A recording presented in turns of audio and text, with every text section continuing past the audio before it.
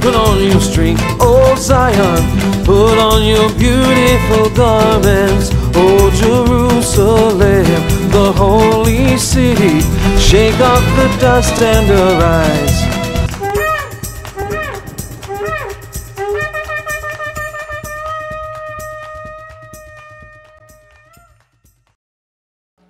This year we're going through the book of Romans, and we covered the first 7 verses last week, so we're in lesson 2, and we're going to start with verse 8. And it says this: "First, I thank my God through Yeshua the Messiah for all of you, because your faith is being reported all over the world." Now, this is a fairly standard greeting for Paul, very similar to his other letters, except for that these Romans, he takes it a step further and he says, I thank God through Yeshua the Messiah. In other words, he's revealing to us and to them the Messiah Yeshua's ministry as mediator of this new covenant. You know, you often hear people say, well, you should only pray to the Father. Well, Paul does not concur with that. He makes it evident to the Romans that his prayer and thanksgiving are offered through the Messiah Yeshua, because he is the mediator of the new covenant. And through him, and because of him, we have direct access to the throne of God. The best example of this is Moses. You didn't just pass by Moses and go into the tent of meeting to speak with God, at least if you wanted to live. You went to Moses and inquired of God through Moses. Well, Paul is telling us much the same thing of Messiah Yeshua. He has the ministry of mediator of the covenant. You see, there's no access to the throne of God except through the Messiah Yeshua. And if we are in him, then through him we have access. We often get hung up on these issues, but let me tell you what I've found. It's not your words, it's your heart. Is your heart in the right place? If it is, then God will hear you. You know, I'm going to tell you something. People pray to Jesus, they pray to Yeshua, they pray to the Father, they pray Lord, and they all get their prayers and answers the same. It's the heart, not the words. You know, last week we read through the attributes of God as part of the festival reading, and I did some commentary on them. Well, I read things like merciful, patient, long-suffering, kindness, and so forth. I don't remember reading anything like picky, petty, or unresponsive.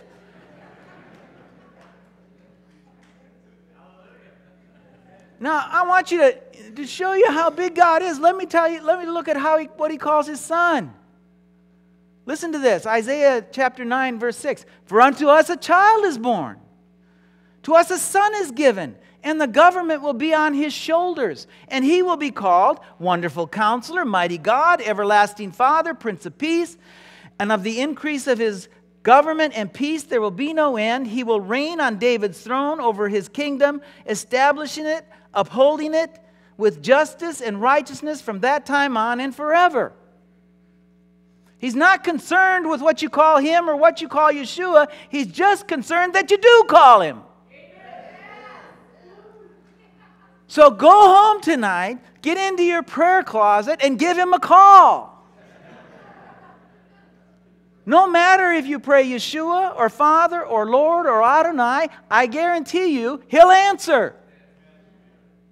Okay, so much for the rabbit trail, but I hate that kind of legalism. It's upsetting to me because the real point is it's a matter of heart. Yeshua is our mediator, and through him and because of him, we have access to the Father. Now, the next thing I want to bring to your attention is he says, your faith is being reported all over the world. What does he mean by that? How can one's faith be reported? Well, we only have to look at a verse we looked at last week, Ephesians chapter 2 and verse 10. It says, for we are God's workmanship, created in Messiah Yeshua to do good works, which God prepared in advance for us to do. And so if their faith is being reported, the Romans must have been busy with their good works, spreading the word. The only way faith can be made known and reported is if they were exhibiting good works. Because this is what James says in chapter 2, verse 18. He says, show me your faith without deeds. I'll show you my faith by what I do. You see, there's no way you can show me your faith unless you do something. You can't even show me that you're alive unless you do something. And if you don't do anything long enough, they bury you.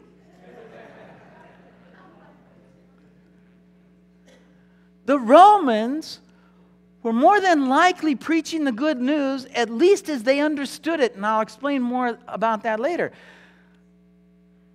They're witnessing the Messiah Yeshua to those around them, not just with their words, though, but with their good deeds. And so right away, I have to ask myself, and everybody else should be asking themselves, with these glowing words about their faith, you have to ask yourself, why did Paul write this letter to these Romans? Because if you read Paul's letters, usually his letters are reserved for those who are having a problem. The best example of this is his letter to the Galatians. Their faith is being tested, and so he begins the letter with, I'm astonished that you are so quickly deserting the one who called you by the grace of Messiah and turning to a different gospel. They're being told they need to become Jewish in a traditional manner to be saved. Become part of Israel in the traditional manner of the rabbis in order to be saved. Now, while the other letters don't begin so drastically and plainly, still, if you read them, it's apparent that he's addressing some problem in that community. But not so much as we read this letter from Rome. In Rome, they're doing good works the faith requires. Those things that are spoken of in verses 5 and 6 that we looked at last week, more plainly stated in Ephesians, John, and James. So unlike the rest of Paul's letters, when you start to read this, it would seem that he addresses no serious problems at all. He praises them, and that praise will remain throughout the letter. And so you ask yourself, well, why would he write this amazing letter? With the most complete rendering of our justification, sanctification, and obligations, the good news. Well, I'll let you dwell on that for a while because Paul is going to tell us in this first chapter in just a few verses. But let me say, they have a serious problem. It's just not so plainly stated. Let's read on in verse 10.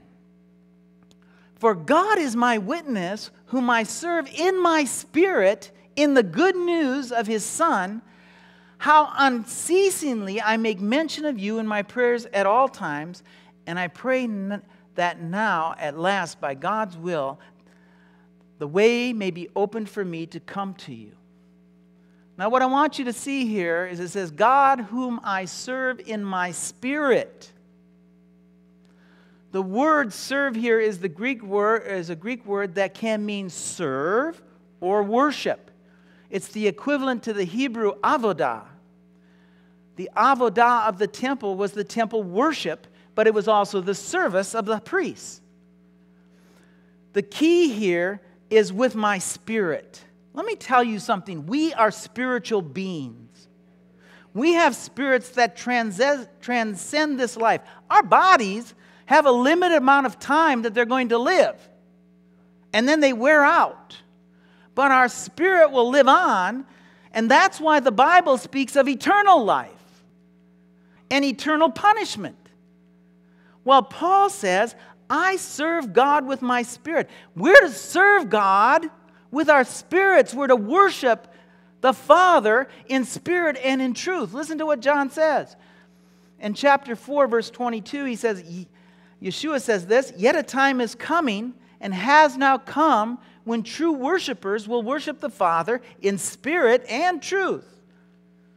For they are the kind of worshipers the Father seeks. God is spirit, and his worshipers must worship in spirit and truth. Well, Paul is telling us that he serves God in spirit, with his spirit. He desires that we serve Him spiritually. You see, when our spirits are devoted to serving, we're going to live a life that reflects the love of God and our love for our fellow man. We become walking examples of the good news. And Paul is telling us that we not only have an obligation to do good works in our natural lives by helping those in need and so forth, but the other part of this calling that we have is to be spiritual beings who commune with God. We're to be people of prayer. And he's telling us, if we have ears to hear, that one really relies on the other. When we're serving God in spirit and communing with God and being controlled by His Spirit, we're worshiping and serving in spirit and in truth. You know, it's possible to serve God and follow His commands in the physical out of habit. It's possible to serve Him in spirit and truth. It's possible to serve God in this life, read the Scriptures, do good works in His name, and yet go through this life and never know Yeshua. Never commune with Yeshua. As an example, you could spend your life studying and reading the Word, poring over commentaries, reading everything you can lay your hands on, and in the end you'll become a Torah scholar. You can end up knowing the Torah, the Tanakh, and the New Covenant Scriptures, word for word, by heart. If you study hard enough. But if your prayer closet isn't next to your study, if you don't go into the prayer closet and share your burdens with God and allow Him to share His with you, if you don't allow Him to break your heart so that you need to go out and tell others of the good news, if you look at the lost in the world and it doesn't break your heart as it breaks His, if the words of Scripture don't get you out of your seat, then you're not serving in spirit and truth. The Spirit and the Word of God should motivate you. And if they don't, hey, you're missing something. Let me tell you, you hear of intercessors in their prayer closets, weeping and groaning uncontrollably. Well, God is breaking their hearts. They're sharing in His burden for the world, and it's overwhelming. Listen to what Paul says in chapter 8, verse 26. In the same way, the Spirit helps us in our weakness. We do not know what we ought to pray for, but the Spirit Himself intercedes for us with groans that words can't express. And He searches our hearts, knows the mind of the Spirit, because the Spirit intercedes for the saints in accordance with God's will. Now listen to what he says in chapter 9. In verse 1, he says, I speak the truth in Messiah. I'm not lying. My conscience confirms it in the Holy Spirit. I have a great sorrow and unceasing anguish in my heart. For I wish that I myself were cursed and cut off from Messiah for the sake of my brothers, those of my own race, the people of Israel. Those aren't metaphors, folks. This is the spirit part of the Spirit and truth. This is the way Yeshua lived and worshiped. When He was in the garden and He was in intercession for the world, He was in anguish and weeping. It's one thing to know that the world is corrupt and full of sin by reading of it in the Scriptures, and it's another thing to lie weeping and groaning in your prayer closet because the Spirit of God has broken your heart over it. We're not just a people of study, but we need to be a people of prayer, a people who commune with Yeshua. And John records this for us. The words of Yeshua again, I am the good shepherd. I know my sheep and my sheep know me, just as the Father knows me and I know the Father. And I lay down my life for the sheep. And I have sheep that are not of this pen that I must bring also. They too will listen to my voice, and there shall be one flock and one shepherd. They too will listen to my voice. That's not a metaphor, folks. Yeshua literally means his sheep will know his voice. They're going to take the time to come to know him. Not just to know about him as you read about him in the scriptures. Not just to know about him. James says even the demons know about him and tremble.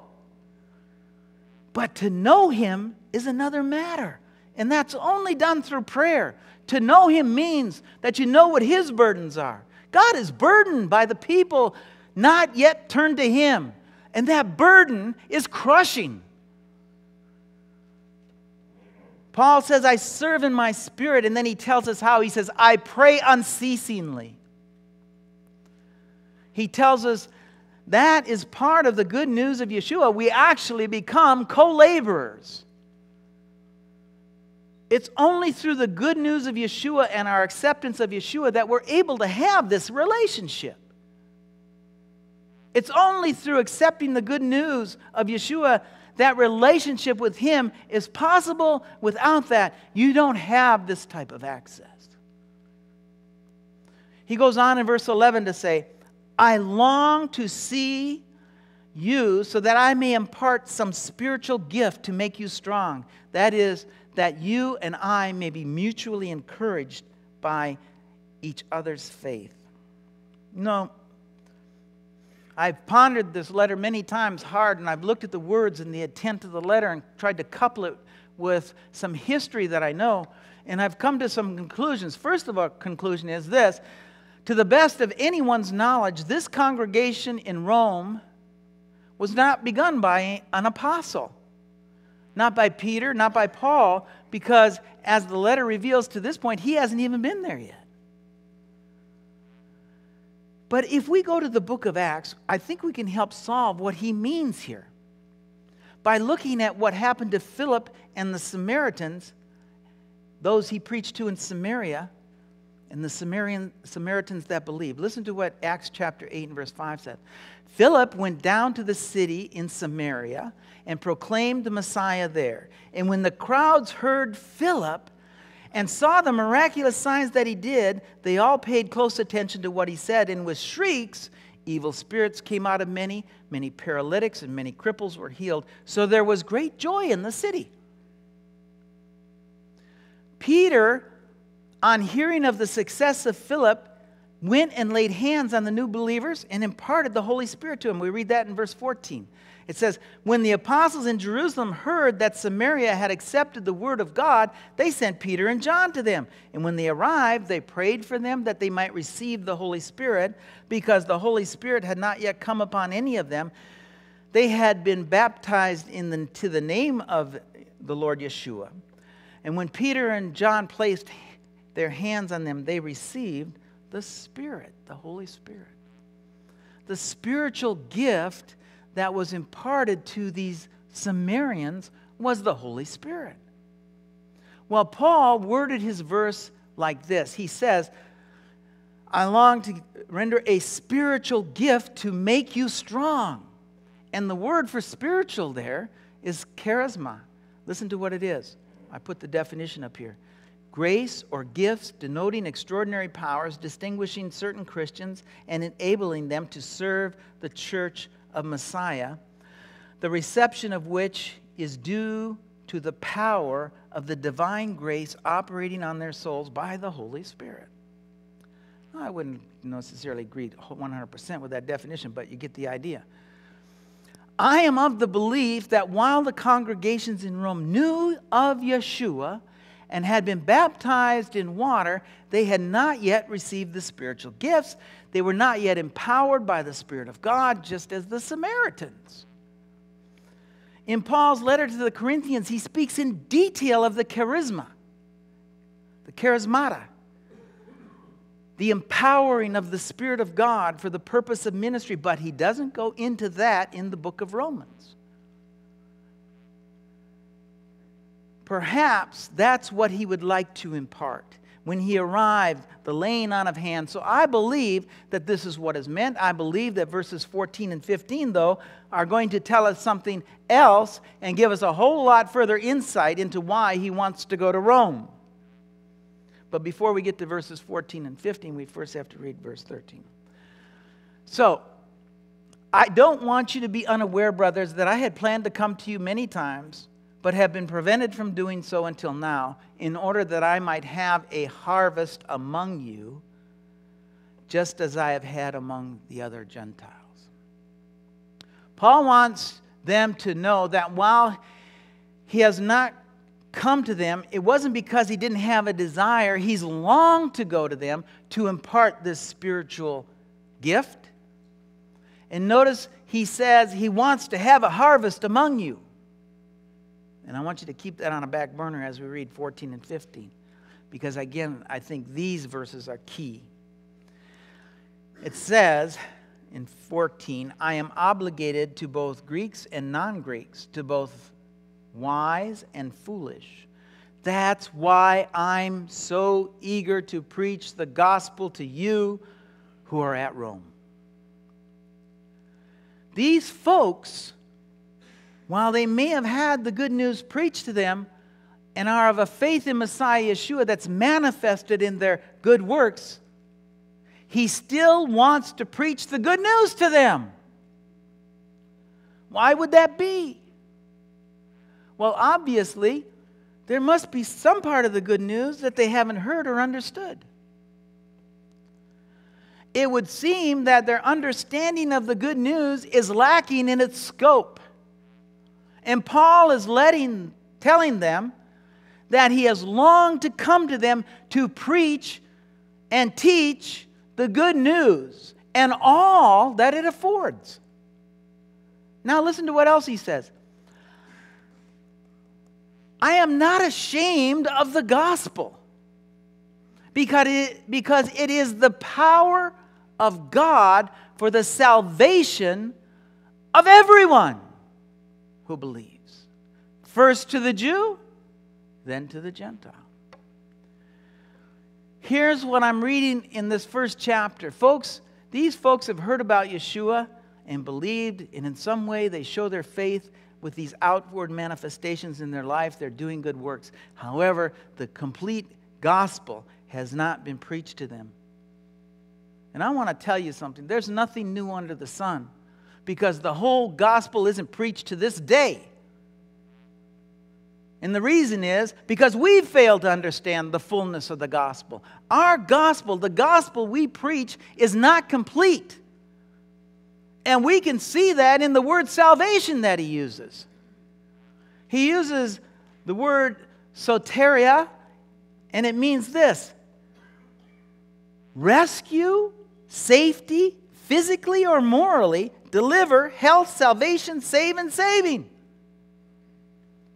It says physically or morally, but let me tell you, in the case of Messiah's good news, it should read physically, morally, and eternally. And I also want you to know the root word for this is the root word that we translate save. It's sozo in the Greek. It means this: heal, preserve, save, do well, make whole. What I want you to see, it says heal and make whole. The good news of Yeshua is meant to heal your spirit, your body, to make you whole, and to preserve you and seal you by the Holy Spirit until the day of redemption. God wants to make you whole physically and spiritually. Hey, there's a problem in Rome, all right. The problem is they don't understand. They have not been told just what the good news truly is all about. And Paul longed to go to them and impart a spiritual gift and to speak to them about what the good news is all about. Look at I want you to see what happens when the good news is preached. Acts chapter 5 and verse 16 says, crowds gathered also from the towns around Jerusalem, bringing their sick and those who tormented by evil spirits, and all of them were healed. Let's read about what happened in Samaria again. Philip went down to the city in Samaria and proclaimed Messiah there. And when the crowds heard Philip and saw the miraculous signs he did, they all paid close attention to what he said. And with shrieks, evil spirits came out of many, and many paralytics and cripples were healed, and there was great joy in the city. Let me tell you something. When the gospel is preached, people are completely sozo.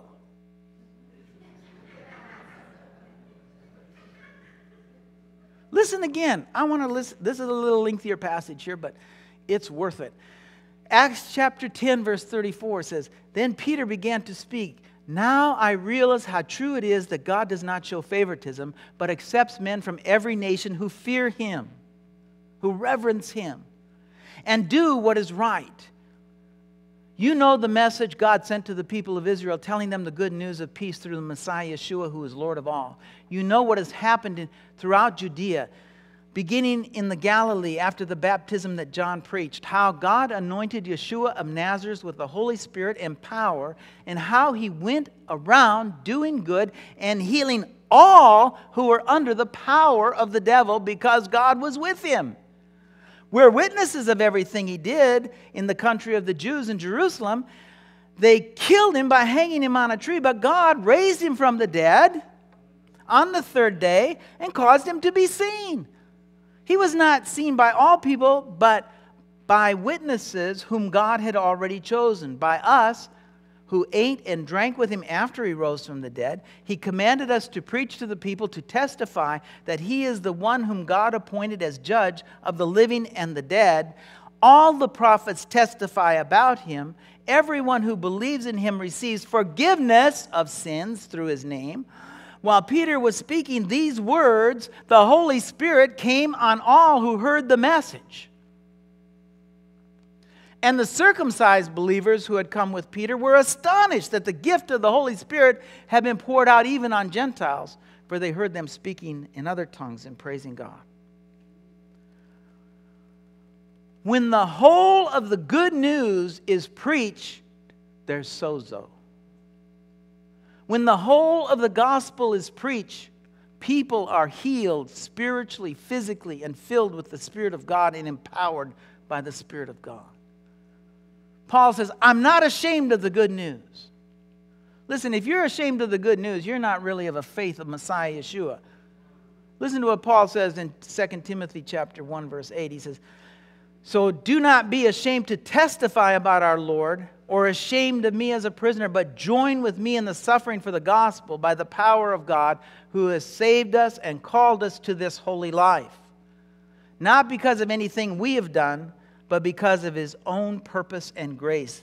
The grace was given us in Messiah Yeshua before the beginning of time, but it has now been revealed through the appearing of our Savior, Messiah Yeshua, who has destroyed death and has brought life and immortality to the light through the gospel. And of this gospel I was appointed as a herald and an apostle and a teacher. That is why I'm suffering as I am, yet I'm not ashamed, because I know whom I have believed, and I am convinced that He is able to guard what I have trusted to Him for that day." Listen, the gospel of Yeshua destroyed death and brought life and immortality. And the key word here is "and." Folks, we need to get back to preaching the whole of the good news, unashamedly. I'm going to tell you, I've said this before, but I thank God that I didn't hear the good news that most preached today. I had not heard it. And so I cried out to Yeshua by myself one day in my sickness and in my addiction, and I said, "Lord, I need your help. I've made a mess of my life. I need you to go on." And I woke up the next morning sozo. Healed and set free. I just believed that Jesus could sozo, because no one had told me any different. No one had told me a watered down version of the good news. So I didn't know anything else. I believed God for the whole banana. And thank God for that. The good news is wholeness, set free and delivered so that you can be a walking testimony for Yeshua and the love of God. But let me also say, that's not what's preached today. You see, sickness is the result of sin. Death is the result of sin. Demon possession is the result of sin. And the good news is your sins are forgiven and the effects are reversed. The good news is the power of God in your life and communing with God once again. And notice what he says. He says to the Jew first and then to the Gentile. In other words, God isn't done with Israel, folks. You read the book of Revelation and Jewish people come to the Lord by the millions. And as I stated last week, Paul will devote 3 chapters of this letter to that. And the reason is simple. If we're going to trust God for our salvation, we have to see that God is going to deal lovingly with His covenant people, Israel, as well. Amen? If we don't understand that God's ultimate purpose is to redeem Israel, how can we ever accept that He would redeem non-Jews, pagans, and barbarians who never gave Him a thought? Well, sadly, the Roman church who this letter is addressed to didn't really get the message, because that's exactly what they preached over the centuries, that God was done with the Jewish people. I believe also that true faith in Messiah and the good news is a faith that's founded on the knowledge of God, and the good news will instill in the believers of that good news a love for the people of Israel. They're Yeshua's brothers. Anti-Semitism in Christians is brought about by ignorance of the good news. The Jews didn't kill Christ. I did. You did. You did. You all did. Because nobody took His life. He gave it.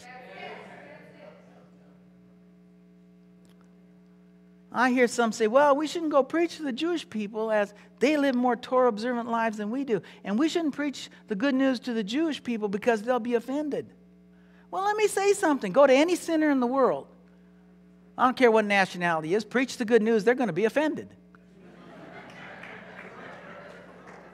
So what makes the Jewish people any different?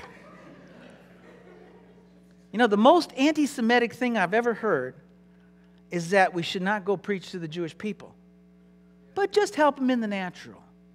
We shouldn't preach to the Jewish people because they have their own covenant. I seriously believe that those who advocate the dual covenant or not witnessing to the Jewish people because it's better to be their friend are ashamed of the good news. That's what I believe. Well, I'm like Shaul. I'm not ashamed of the good news because I too know that it is the power of God for the salvation of everyone who believes. Key word, everyone. First to the Jew and then to the Gentile. He goes on in verse 17 and he says this. For in the gospel a righteousness is revealed from God, a righteousness that is by faith from first to last, just as it is written, the righteous will live by faith. And we're going to pick up here next week because I don't have time to go into this. Is a monumental verse here, so we don't have time for this today. But I do want to close with this. There's really nothing new under the sun. Because as I thought about the church in Rome today, they have the same problem that I just described. They preach the most incomplete version of the good news I've ever heard. Jesus died for your sins. Become a member of the Catholic Church and you'll be saved.